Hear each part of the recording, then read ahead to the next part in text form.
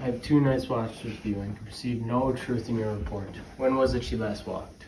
Ever since Her Majesty went out to the field. I've seen her risen from her bed,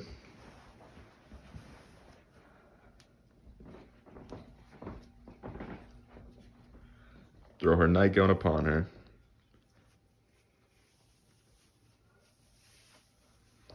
unlock her closet, dig forth paper, fold it, write upon it,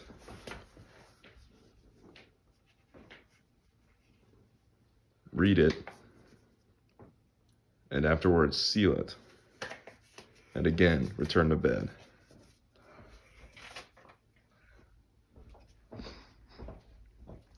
Yet all this while in a most fast sleep. A great perturbation in nature to once receive the benefit of sleep and do the effects of watching. In this slumbery agitation, besides walking and any other actual performances, when was it she last walked? That, sir, I will not report after. You may to me, and 'tis you most should. Neither to you nor to anyone without having a witness confirm my speech. Lo you, here she comes. This is her very guise.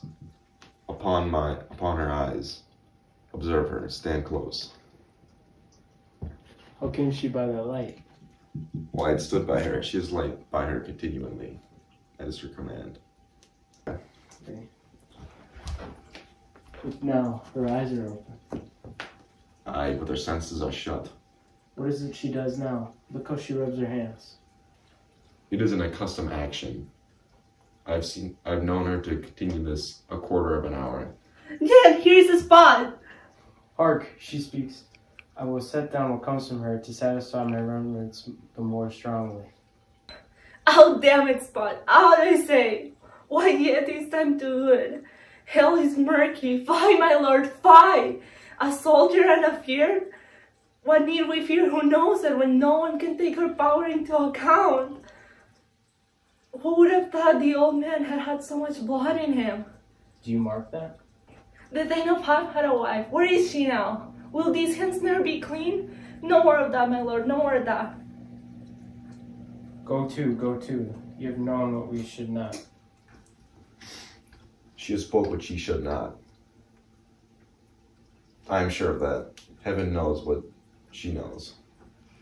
Here's the smell of blood still. All the perfumes of Arabia will not be able to sweep this little hand. What a sigh is there. The heart is sorely charged. I would not have such a heart in my bosom for the dignity of my whole body.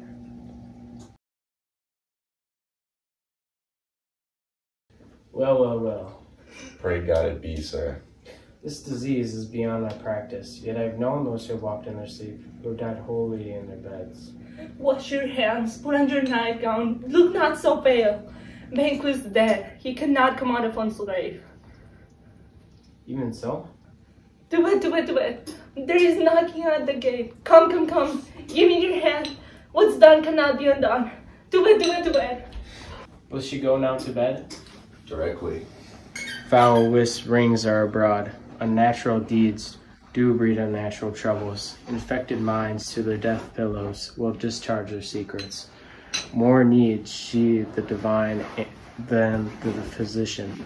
God, forgive us all. Look after her. Remove from her the means of all annoyance, and still keep her eyes upon her. So good night. My mind she has mated, and amazed my sight. I think, but dare not speak.